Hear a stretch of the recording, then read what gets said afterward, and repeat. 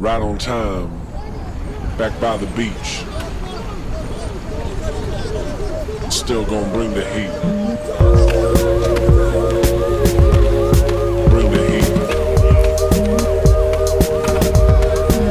The heat. Yeah, I'm very happy with that. You know, it's what every kind of academy player's goal is, just to work to get the next contract. So yeah, really good news. Really enjoyed it. You know, I've learned a lot. It's a great place. It's where I've always wanted to be.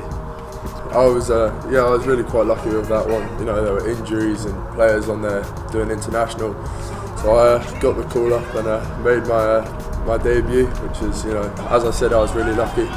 All the lads were really helpful and backed me up, and yeah, it was great to make that debut. LV has been really good this year. I've managed to play a lot in that, which is, you know, really helps with development and moving on to the first team. You know, yeah, it's been very helpful. It's amazing, you know, to be at Irish and to have that, you know, at such a young age in my career.